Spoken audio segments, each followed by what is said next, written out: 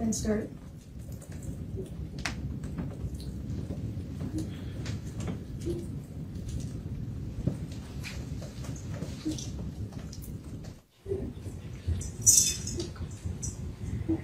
Kaitlin, I want you to know that I fought for Mo with everything I had that night. From the moment that I got home and started doing chest compressions, which was the longest 10 minutes of my entire life, I remember feeling so relieved when the police arrived, that help was finally there, people who really knew what they were doing and who could help me care for her. I fought for her afterwards when I was pulled from my home by police and taken downstairs. I initially refused to go to the police station that night because I didn't want her to be alone. In one of the body cam videos, I say something along the lines of, "I can't leave her. I'm the only one she has here." I couldn't understand why they weren't bringing her downstairs to the ambulance so that they could rush her to the hospital. I asked one of the officers why they weren't bringing her down. And that's when he told me that she unfortunately didn't make it. That was the first moment that night when I realized that there was no coming back from this. I think I had just assumed that as soon as she was taken to a hospital, that she was going to be okay.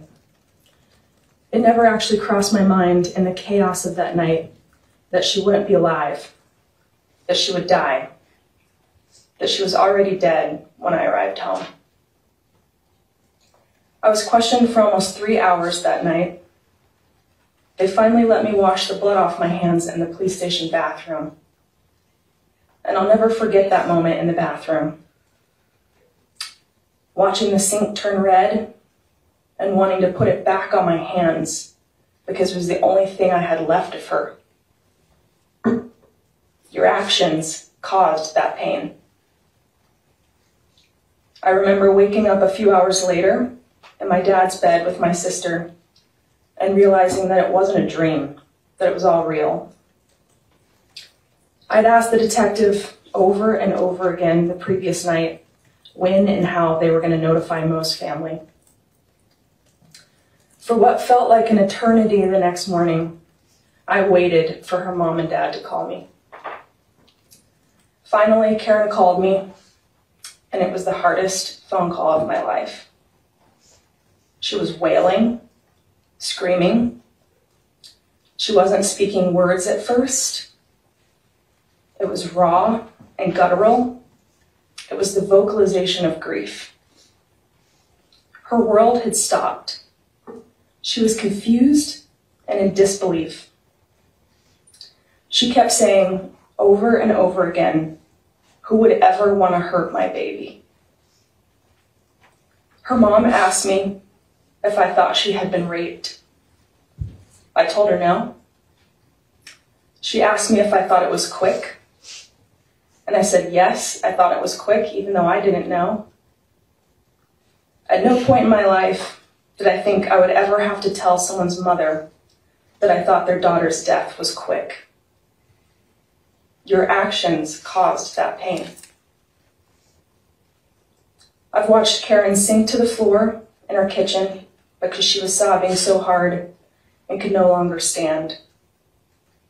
I've watched her experience her first Mother's Day without her daughter, surrounded by wildflowers and her children's friends. I've watched her put lights and pumpkins on Mo's gravesite. I've watched her ride her bike and pedal harder because that's what Mo would have wanted. I've watched her in the darkest days not be able to get out of bed because she had nothing left. I watched her grieve for her daughter, who she will never get to see grow up anymore, get married, skyrocket in her career, inspire others further, have children. I've seen her open her heart to others through this loss and share her vulnerability and deep well of wisdom. I've seen her sit in this courtroom every single day with her head held high and bear witness to what happened to her incredible daughter. I sat with her as she visited my house for the first time and laid on the floor of the bathroom in a fetal position, stroking the ground, sobbing and crying out loud about how much she missed her. She turned onto her back and laid right where Mo had laid and taken her final breath. And my God, does Karen and Mo look exactly alike. I've watched her become friends with all of my friends and celebrate their accomplishments and my own. I've watched her continue to be the best mother, even though I can't imagine how painful the days must feel. I've watched her smile and laugh and still somehow find joy in life. I've witnessed her strength through this all, and I've been inspired by her daily in this slog that we've called life recently. It has been exhausting showing up every day here in court, listening, watching, reliving every moment from so many different angles. It feels so real all over again. I go home every night to my house after watching video after video of it all day here, and there's Mo's ashes sitting on my bedside table waiting for me. I'm struck by how much this has affected so many people. I've watched your parents in court every day, not once smiling or interacting with anyone, just waiting to see what happens to their daughter. I've watched my own dad struggle to look at the videos and the audio throughout the trial. I've seen Colin take the stand, unable to even sit fully upright as he answered question after question about the innermost pieces of his life, a man whose life has also been turned upside down by this tragedy. The ripple effect is almost incomprehensible. It's also unbelievably sad and painful any way you look at it. So many people in this room have lost so much. It's incredibly difficult to understand someone's life, how they lived, what they meant to others. Words feel completely inadequate right now, and they probably always will. How do you distill a life? The more I think on that question, the more I have to look at those people around me that were impacted so deeply by Mo. I'll forever be honored to have known her, to have held her as a close friend, both in life and in death. And I'll have to continue seeking out ways to honor her legacy. We have to live bigger, more fully, with more vulnerability and open hearts for her. That's what she would have wanted. I want to be riding bikes with Mo, cooking new recipes, waking up on Christmas morning together, plotting new businesses with her, growing older and hopefully wiser, and building and creating what we want in this life together. Instead, her ashes are in the ground in Vermont. I'm putting in the work right now to process it all and continue healing. I'm trying to open my heart even more and just let it all wash over me. I still feel so many things. Guilt for not protecting Mo, for not coming home sooner. I'm angry at you, at the utter tragic nature, at the senselessness, at not being able to hear Mo's voice again. I feel deep sadness for the road ahead that Mo's family must continue to walk. Deep sadness for Matt, for now being an only child. And deep sadness for you and for your family. Mo once said, if we're not willing to risk catastrophic failure, we're probably not dreaming, living, or loving the right way. I'm going to read that one more time.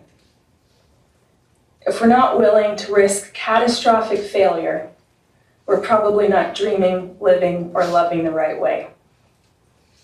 That is profound. That is powerful. That is Mo. She was not afraid to break things to make them better. That's what she's doing to each of us. She's breaking us down and teaching us how to rebuild the world around us in a deeper, more meaningful way. And for that, we have to be grateful. We have to be grateful to her for living with such poise and vibrancy, for truly seeing those around her as they were, for pushing us to do better and to be better humans.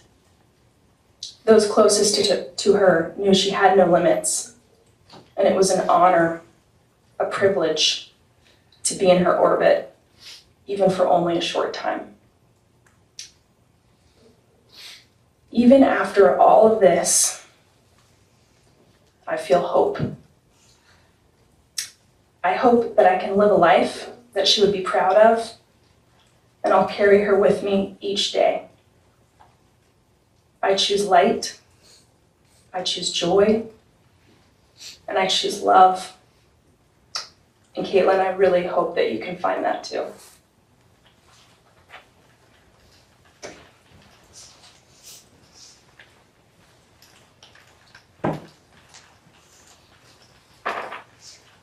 Karen Wilson, y'all.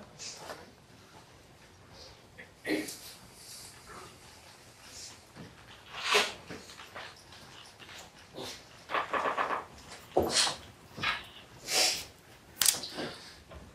first want to say I want to thank Your Honor for giving us this opportunity.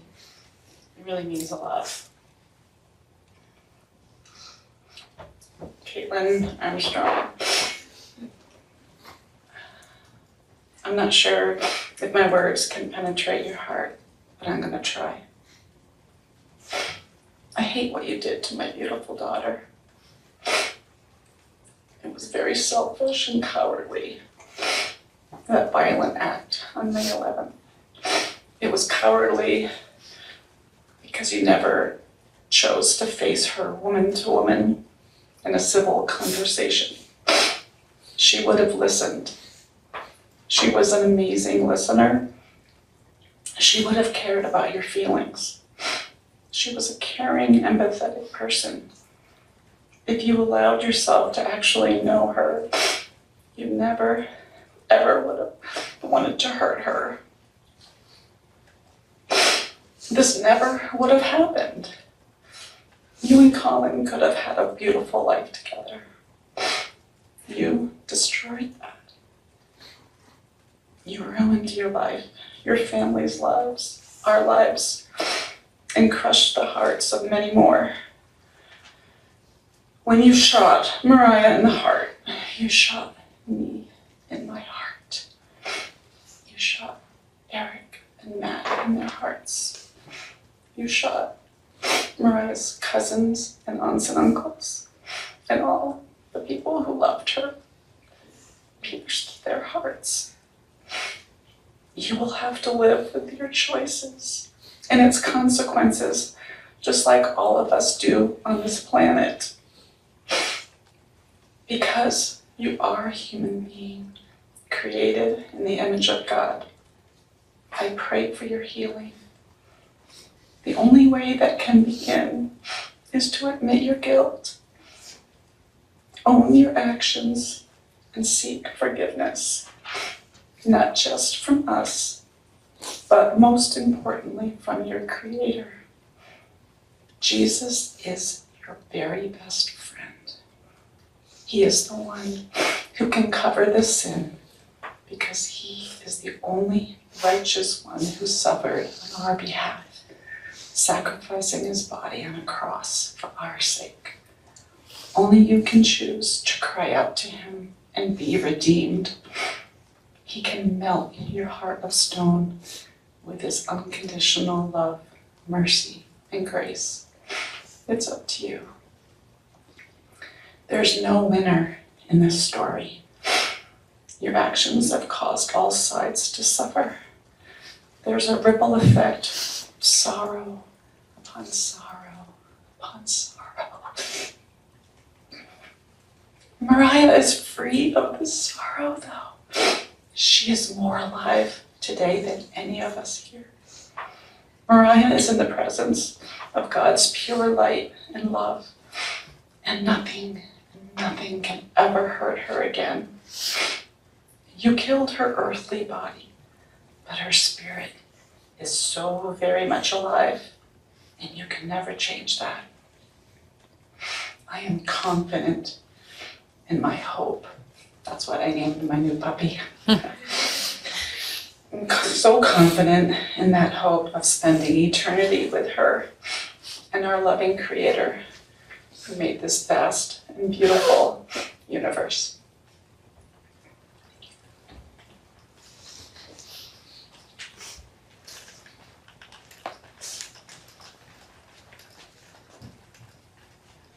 Thank you.